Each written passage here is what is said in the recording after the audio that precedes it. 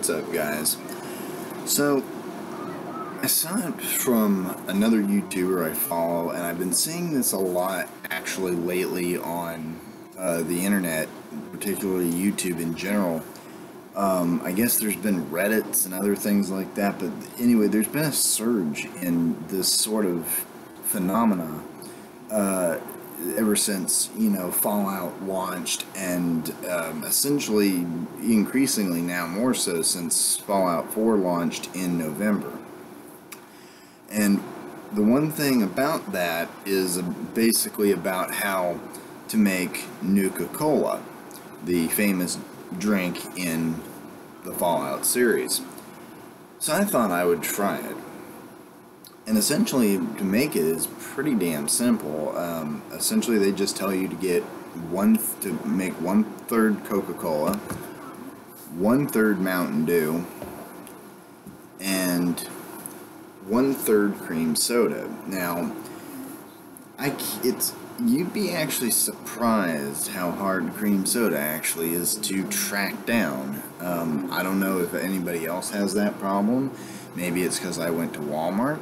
But for some reason, cream soda is really hard to find, and particularly the brand that I wanted, they didn't have. And I almost did think about going with A&W cream soda, but I didn't want to buy a full pack. And then I saw basically the knockoff Great Value brand for like 84 cents. So I'm just like, fuck it. And no, I'm not promoting Walmart, and forgive me for having to spend my money there, but it's the closest place to me, and it's cheap. But before I start anything, let me just first say, I'm not advertising for Coke, I'm not advertising for Pepsi. You'd also kind of think that the two of these going together, cause some sort of chemical reaction. But, no. I'm not really a big fan of Coke or Pepsi. This is going to sound controversial, but other than maybe a slight difference in the caramel sort of flavoring, I don't really taste much of a difference. But when it comes down to my soda products, I much prefer Mountain Dew. America. But anyway, we're basically just going to try it, and I have a big old, beer mug here, and we're just gonna fucking dump it all into this shit. So, fuck it, let's see how this turns out. So, the first part they say is to add 1/3 of Coca Cola. Let the bubbles die down.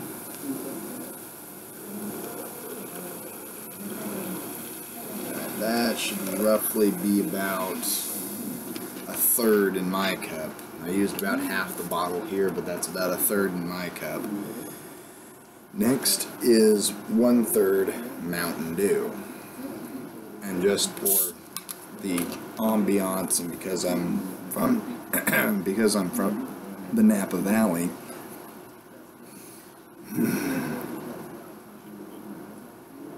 and because I love it so damn much, I don't drink the whole thing, Nick.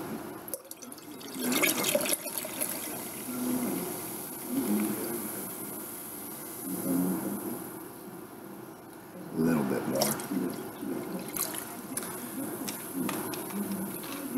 It's weird, you'd really think that it would change color. Doesn't. So now that that's added, we now are going to add the 1/3 cream soda.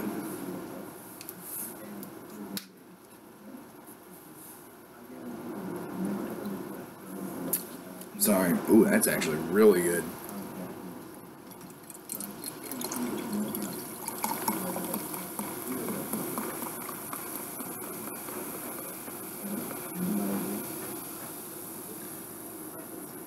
Alright. And this is making my laptop tilt just a little bit there because it's so fucking heavy right now. Alright. So yeah, we got all that right there. mix it up just a little bit. It really reminds me in the light. I don't know if you guys can see it there. Yeah, maybe a little bit. It reminds me a lot of like kind of like a Newcastle brown ale, to be honest, in this.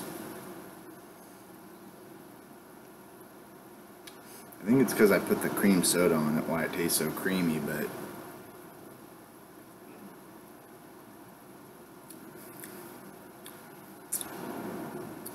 maybe I need to mix it up a little bit. Yes, I'm going to use the end of a pen. Bite me.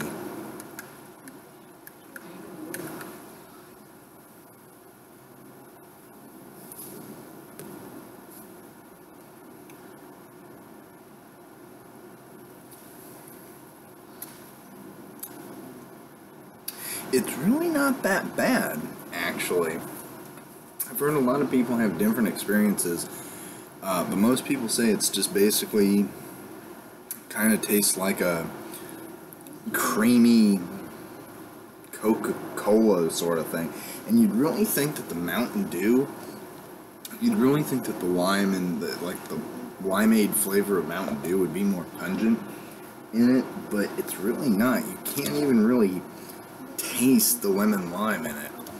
You can basically taste the Coke. You can definitely taste the cream, but you don't really taste the lemon lime in that much. This is actually really good. I'm glad I did this. So, yeah, basically, if you guys, it's kind of like an amber, almost makes me think of like an amber lager soda in a way. I guess that's what we could call it. But yeah, if you want to make your own Nuka Cola, it's just that simple. 1/3 Coca Cola, 1/3 Mountain Dew, and 1/3 cream soda. And I guess it really doesn't really matter what cream soda you take. I just used Great Value because it was cheap, and yeah, just because that was the only real one I could find other than basically A&W. And so, yeah, that's basically how you make it, I guess. And so if you guys want to go ahead and make your own, feel free to. And I guarantee you, I doubt you'll be that disappointed. I think I'm going to have this with lunch. So, yeah, this is basically the season 14 premiere of NorCal Corner. Yes, I'm back, and hopefully I might be able to start doing more videos again, because this summer I'm going to have some time in between work and stuff like that, so I hope to get back on shit again, because, man, it's been wild these last few months. But, yeah, thank you guys for watching. And by the way, next month, in just actually 33 more days, I will have my community strike will be up on YouTube. Hopefully I'll be able to do 15 plus minute videos again. And, things will basically return to a sense of normalcy around here. So, yeah, thanks guys, and thank you for being with me and having patience and cooperation these last few months. You know, it's not been easy. Part of the reason also for the hiatus has been the community strike. So, shit just happens, and we, you know, are going into the next chapter of Corner to the best that we can. So, I'm NorCal Nick, leader of the revolutionist movement, and cheers. Peace.